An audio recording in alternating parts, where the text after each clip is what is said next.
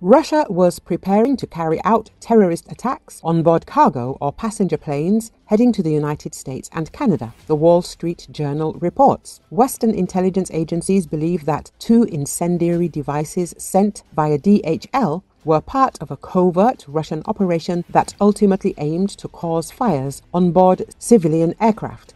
The publication recalled that these devices exploded in July at DHL logistics centers. This happened in Leipzig, Germany, and Birmingham, England. The blasts sparked a multinational race to find the culprits. Now, investigators and spy agencies in Europe have figured out how the devices, electric messengers filled with a flammable magnesium-based substance, were made and concluded they were part of a broader Russian conspiracy. The Wall Street Journal writes, security officials say the electric messengers sent to Britain from Lithuania appear to have been a trial run to see how to smuggle such incendiary devices on board planes bound for North America. Remarkably, the search for those involved was not limited to Germany and England, where the explosions occurred. The Polish National Prosecutor's Office reported the arrest of 4 people in connection with the fires. The country's authorities accused them of participating in sabotage or terrorist operations on behalf of foreign intelligence. Poland is cooperating with other countries to find at least 2 more suspects. The group's goal was also to test the channel for transmitting such packages, which were ultimately to be sent to the United States of America and Canada. The prosecutor's office said, without specifying who exactly led the group's activities. The publication noted that Poland has not named the 4 people arrested in connection with the incendiary device incidents. Their nationalities also remain unknown. Britain is investigating the Birmingham bombing in cooperation with other law enforcement agencies in Europe. No arrests have been made, a spokesman for the country's counter-terrorism police said. Meanwhile, the head of Germany's International Security Agency, Thomas Haldenwang, told lawmakers that no one was hurt by the flight delay, calling it a lucky coincidence. Russian dictator Vladimir Putin's spokesman, Dmitry Peskov, responded to a Wall Street Journal inquiry by saying the Kremlin has never heard any formal accusations of Russia's involvement. In October, The Times reported that Russian spies were suspected of planting an incendiary device on a plane in the UK. It later caught fire at a DHL warehouse in Birmingham.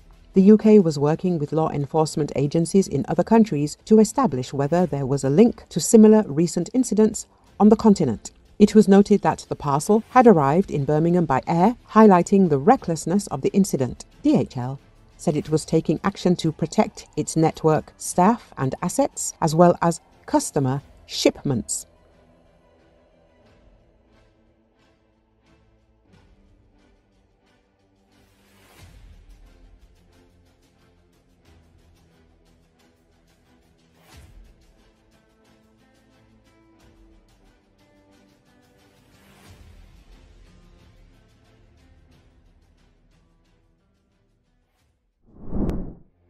Russian Marines in Crimea pay their commanders to avoid being sent to fight in the Kursk region. The command is attempting to hide information about losses, according to information from the partisan movement Atesh. An agent from the 810th Marine Brigade reports that at the unit's permanent station in Sevastopol, personnel issues are arising due to most of the personnel being sent to the Kursk region. The message reads, according to partisans, almost daily reports are received about new killed in action from the Kursk region, and the brigade's command is trying to hide the facts of military deaths, although, as expected, without success. The soldiers in the unit are in low morale due to the constant deaths of their comrades and are trying in every possible way to remain in Crimea. As a result, some commanders are demanding bribes from subordinates to grant a delay and avoid urgent deployment to the combat zone. Atesh notes, those who managed to pay and stay at the base are pretending to work actively by setting up camouflage barriers and moving equipment around. The 810th Marine Brigade of Russia, based in the temporarily occupied Sevastopol, Crimea, is involved in the war in Ukraine in the Kursk region. In June, partisans obtained documents from the occupiers of the 126th and 810th Crimean Brigades. Notably, in November 2023, the Ukrainian Defense Forces struck the 810th Brigade, which they called retaliation for the 128th Brigade, which was targeted by the Russian forces at the beginning of that month. At the time, the 128th Brigade, stationed in a frontline village in the Zaporizhia region, had been assembled for an award ceremony for Ukraine's Day of Missile Forces and Artillery. Recently, Ukrainian paratroopers said they have captured 2 Russian Marines from a brigade that reportedly murdered Ukrainian captives earlier this month. Kyiv said the 155th Independent Marine Brigade of the Russian Pacific Fleet was seen in drone footage shooting dead Ukrainian captives following an attack on Ukrainian drone operators on October the 10th.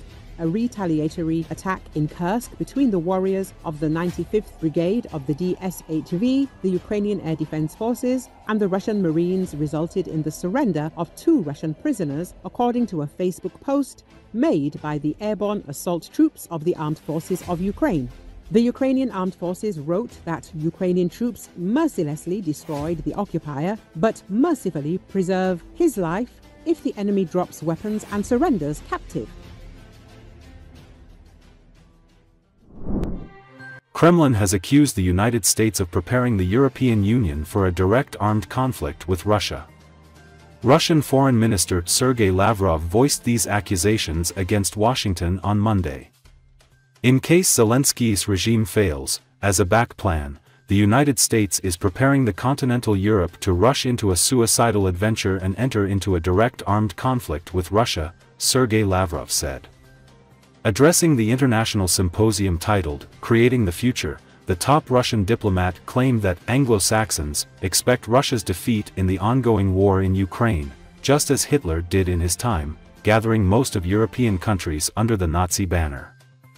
The foreign minister also claimed that the ruling elites of a number of European countries do not see a future for themselves in a multipolar world and are looking for salvation from an overseas hegemon, meaning the United States.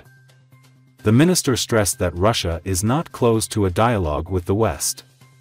However, Moscow will consider proposals to resume contacts, taking into account its own national interests, Lavrov said. Earlier, the Russian Foreign Ministry said that the West's war against Russia still had hybrid elements, but was increasingly turning into a real, direct war. The ministry also stated that the United States and its satellites were trying to turn entire Eurasia into an arena of geopolitical confrontation, adding that it was this aggressive course that provoked the Ukrainian crisis triggered by the coup in February 2014.